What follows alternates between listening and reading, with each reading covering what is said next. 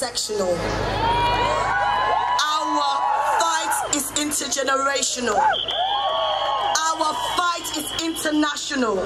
We were united for Black lives. We know how important that is. When we look at the oppressive government, let's not even go to the Swirls report that says we have racial harmony. We need to start calling out this corrupt government that constantly disappoints, constantly tries to take our voice. They try to silence us on a daily basis. But when we come together, when we stand and put our fist up, fist up!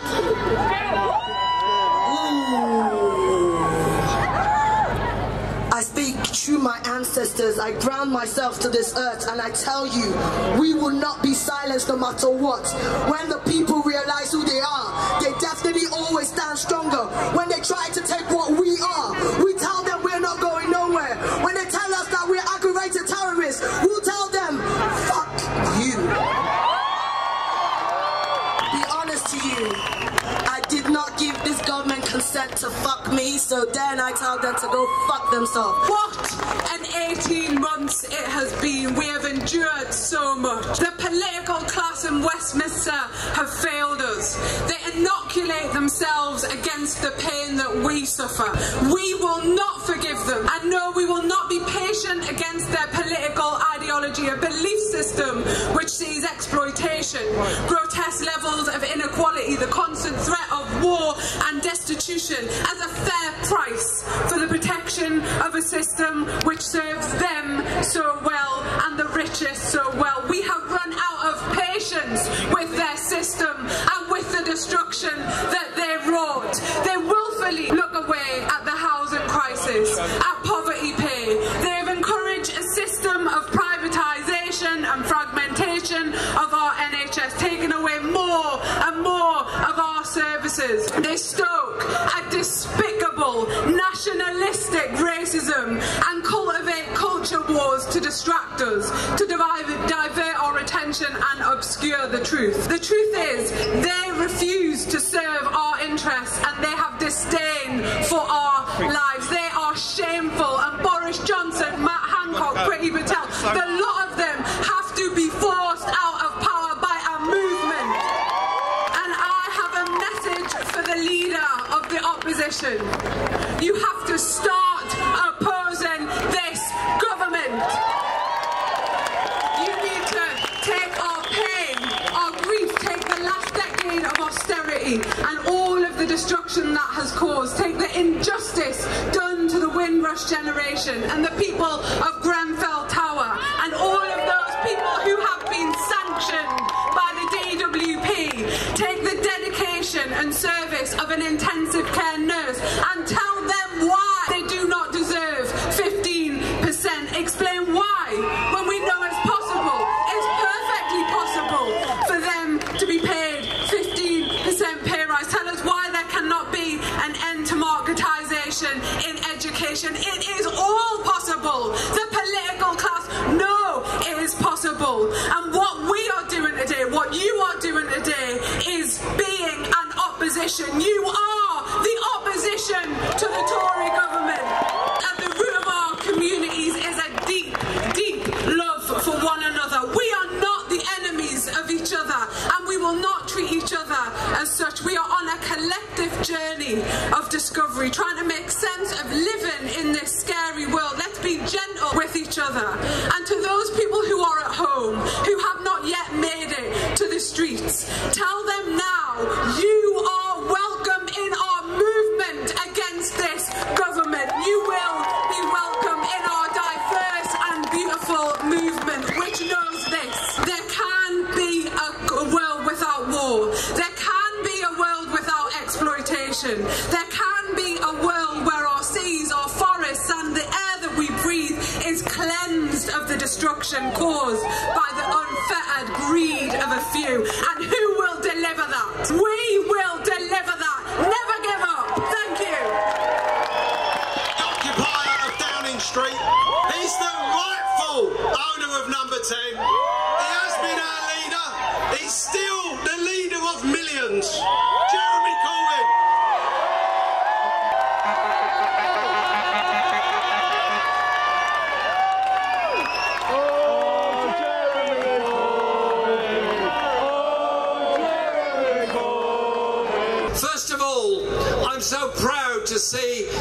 such a range of organisations and communities and interests in this square here today.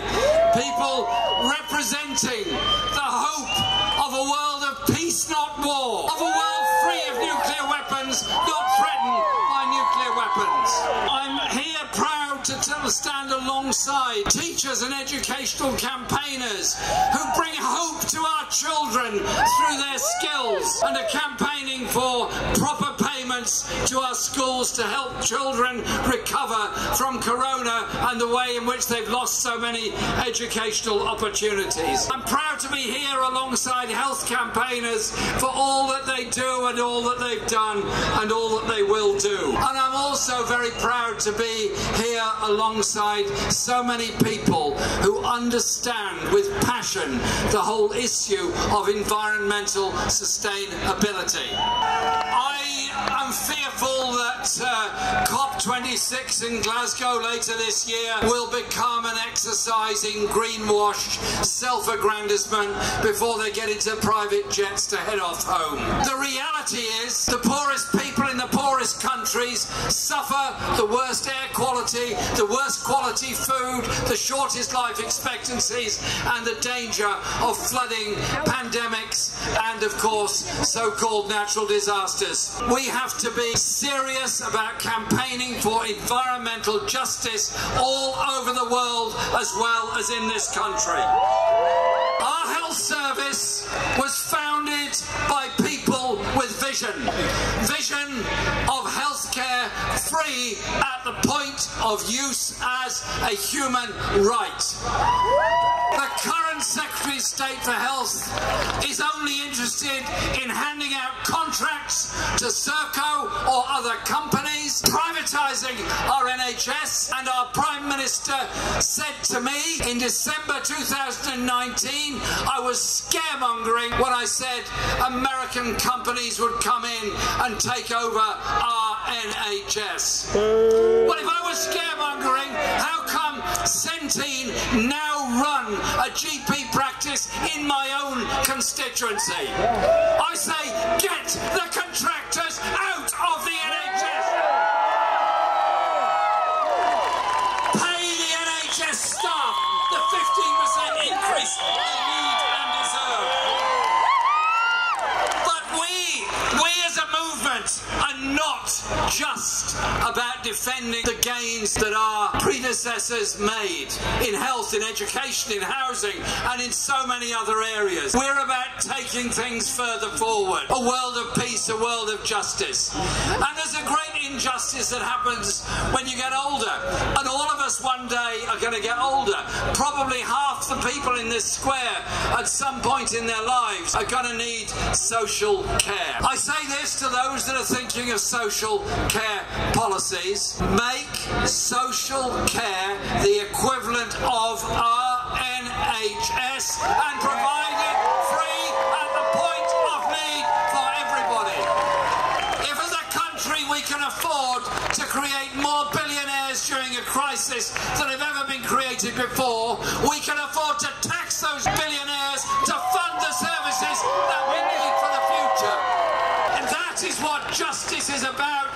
That is what justice looks like. And here today, all of us, in all our diversity, are a real strength. We will never allow the Islamophobes, the anti-Semites, the racists or anybody else to divide us. We are united as a people demanding a fair and just world, demanding a world fit for the next generation, for our children to grow up in. Now, political power comes from lots of places. Yes, of course, there is political power that comes from elected offices. That is absolutely obvious. But those that set out on the road to free education, housing, healthcare, set out in the southern states of the USA on the road to try and achieve democracy, set out in the colonies of the 19th century to achieve independence, or in the 18th to abolish slavery, didn't hold political office. All they held was the ability to unite each other together in a common cause. It is up to us. Stay together, be strong and active together, and that will give hope to our generation, the next generation. generation and the generations after that. Stay strong, stay solid. Thank you.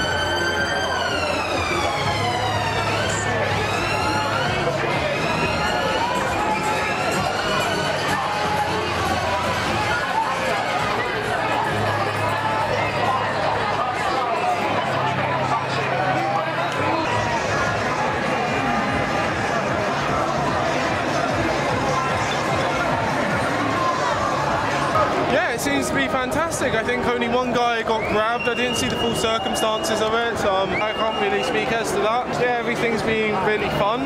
The route's not been too long. Like, I think the last big march where it went all the way down, up and down past Westfields was maybe a little bit too long. One of the things that's going to be interesting is whether this can transfer to the weekdays when the MPs are in Parliament, because if the MPs are in Parliament, it's going to inconvenience them. And just like the Great Stink, right, where they're literally, the Thames was so full of shit and it was so hot that even the parliamentarians, even though they drenched all their curtains in lime, still had to smell the shit. When they got inconvenienced, then London got its sewer system. So too, I think that eventually when the people bring this on the weekdays, with the Monday protests and maybe even rolling out through the week, that will be the point at which you might start to see some significant change. The whole point of the courts is that the courts are independent of the government, and you've got the police who say, oh, well, you know, we have to, we are impartial, we just enforce the law. And I'm like, how do you enforce the law? According to the government's interpretation. Well, that's not independent, is it? Basic fucking logic. No. It's just an absolute fucking disgrace. Every single unconstitutional ultra vires act has her signature on. She is the most complicit person in this country. She is meant to be a check and balance. She has the powers to say no. She has the powers to dismiss the government and call a general election. She doesn't do it. She doesn't care. She doesn't give a toss. She cares about preserving this facade of a monarchy. The point of a monarchy is to actually protect the people. Okay, they have a job to uphold our constitution. And she is, everyone says, oh, she has no power. No, she just can't be fucked to use it. She's a fucking traitor. It always grows, and that's the reason why the state, the establishment, whatever you want to call them, they fear us the most, because we are now bigger. We're the most biggest movement in the entire UK. We're bigger than Black Lives Matter, we're bigger than Extinction Rebellion, we're bigger than the feminist movement, Israel, Palestine. All of those things are simply divide movement. Those 5 things are used to divide people, and we're seeing through that, and that's why the state fear us the most, and the police are more harsh to them. I mean, you see Extinction Rebellion, they turn up with hammers, smashing windows, and the police and the mainstream media accommodate them. Whereas us, where's the mainstream media? They don't want the sleeping person at home still caring about materialistic sort of bollocks that no one cares about really in the greater scheme of things. They're trying to trick them and go, oh, only 100 people turned up. You know what I mean? Or only 1,000 people turned up. They don't want to know. They fear us the most, and that's how you know that we're winning. I don't know. I can't really say what. I would say simply go into more residential areas rather than the same old areas in central London, like Oxford Street, you know, Downing Street, Whitehall, all of these places. No one actually lived in those places. City of London, only 5,000 people live in City of London, and most of those people are usually top sort of elitist sort of people, so you're not really going to change anything. Go into places like Brixton, Peckham, you know, where people actually live. Go to those areas rather than the same old places. I mean, it's always a good laugh going through Oxford Street and Oxford Circus or whatever, getting a few shoppers, but you're only converting about 1,000 people max. You need to go into the residential areas like last time we passed by Shepherd's Bush and get people waking up that way, and then you see, wow, these guys are actually fun. They got all this music, they got all this, they're actually a good laugh. Wow, they're not crazy people, and actually waking people that way. Trust me, people are bored nowadays. They want to see new things. So definitely go into residential areas rather than going into the same old sort of crappy areas that no one really lives in, or it's sort of elitist sort of like toffs where they're pretty much like in hand doing this sort of stuff, this authoritarian measures in the first place.